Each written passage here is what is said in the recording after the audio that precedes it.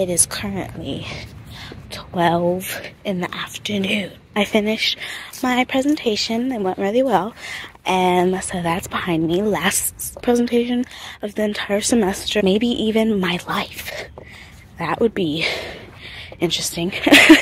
But, oh no, it's starting to sprinkle and my hair's straight. That's not good.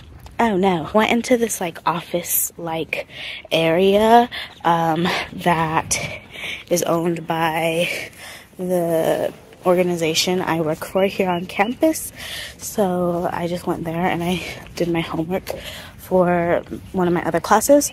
So I'm pretty much done with homework and presentations and projects and everything, and now all I have to do is worry about exams. So that's fun and exciting. I have one more class for the day. We're going to be doing a review for the final. I'm excited to be done with homework and stuff, but I'm not excited to pack because the closer we get to finals week, the closer I need to start packing up my life and then also drive like 12 hours. So I'm not looking forward to that. We'll see you guys in a little bit. Hello and welcome to Baking with Nisha. Today we are making these box brownies because I don't bake. So yeah, we're gonna do that. And also because I have nothing else to do today. And of course this is Vlogmas, so I probably should have done like some Christmas cookies or something like that. Something, I don't know, Christmas-like. But the brownies is all I got, okay? So deal with it. I don't know what to tell you. Preheat oven to 350. Okay. Oh, you're so cute. I can't. Leave the wires alone.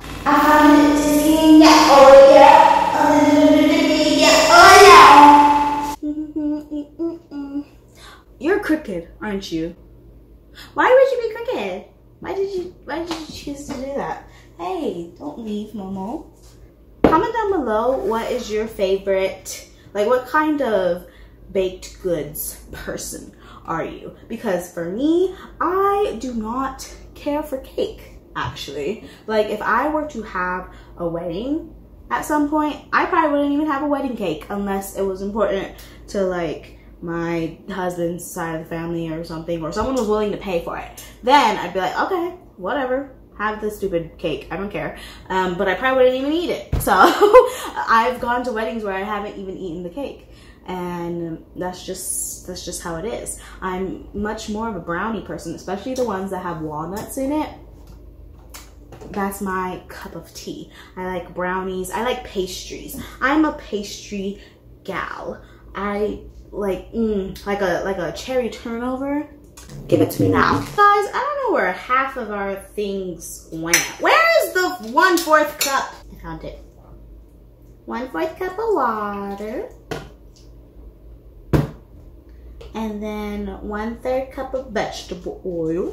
I feel lavender is creeping up on me.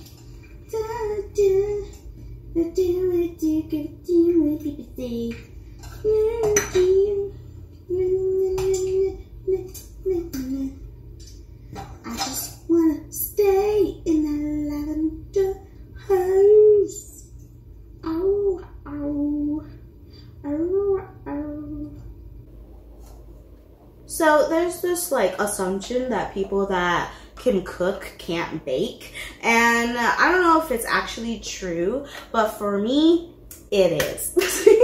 I am a pretty good cook for the most part. I do be burning stuff sometimes, but that's only because I'll be impatient and I'll put it on a high setting when I shouldn't, or it's because I like forgot about it or something like that. So I guess that is my fault. I was gonna say that I had no control of that, but I do. I could just be patient. I know people say that you should crack your eggs in a separate bowl to like make sure it's not spoiled or whatever, but I've literally never done that in my entire life, and I've been completely fine.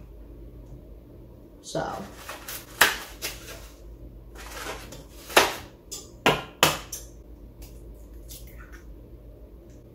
Would I listen to the people that say to not do that? Probably. They're the real bakers of the world. But like I said, I cook. However, baking is really fun. I've been in that phase though, when it's like 2 or 3 in the morning and you're awake for some reason and you decide to bake cookies or whatever. I've done that before. And it's just, I don't know, it's kind of therapeutic. But I'm not the best baker unless it's like a box mix, and that's because the directions are a lot better for me with the box mix, because I think the issue with this stigma that cooks can't bake is the mere fact that with cooking you can kind of do whatever you want. Like you can add as much flavoring or as little flavoring as you want, but with baking you have to be precise, you know, and that's just like not my cup of tea. I don't bake unless it's boxed. So yeah. After that, you need to bake it for 35 to 38 minutes. Why do brownies bake so dang long? I want to eat it now. How's this Christmas treating you guys? Let me know. I'd love to know how you guys are doing. How's it going? How are the holidays? Is it a great year for you? Do you hate it because you have to see your family and you hate your family? You know, like that's very real. Like it's like it may sound crappy, but it's real, you know? It's a real thing. Family is annoying. It's just a fact. Nobody can make you want to leave this planet as much as your mother could. And that's just how things are. How are you doing? Gonna do 37 minutes. Well, that's going. I'll just lick the batter, you know. I don't want anyone in the comments talking about some salmonella this, salmonella that. I don't literally care. You know in like Rocky when he drinks that uncooked egg? How come no one talks about salmonella with that? Why are bodybuilders and like people that are training, why are they able to just drink a raw egg and it's just fine? Tell me how that makes sense. Until you tell me how that makes sense for them to do that and be completely fine and not have to worry about salmonella, and you tell me why I have to worry about salmonella by putting it in a batter. Unless you can tell me that, leave me alone. And even if you can tell me that, I probably still won't listen because it's good. You so much I hate you. Right now it's so hard to blame you. God, you're so beautiful. So hard to blame you, Momo. I'm talking to you. She did like this. Magic eraser. It's a game changer.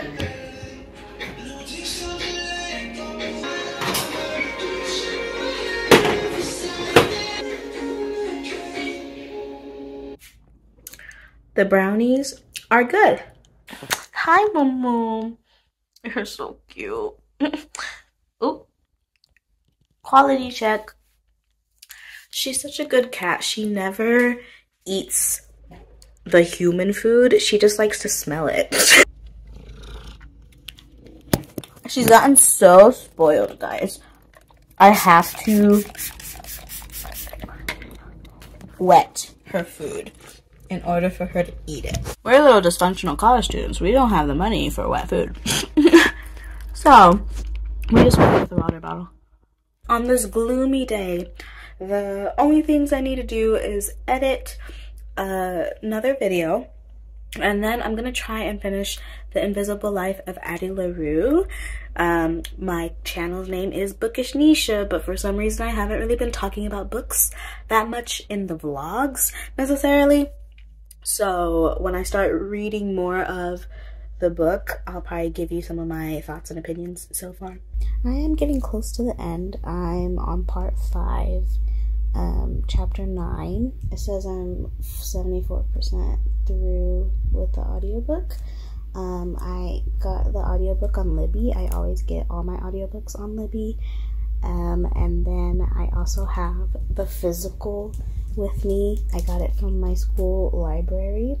and so I'll just follow along when I like have downtime to also follow along. But this audiobook is pretty easy to like just listen to.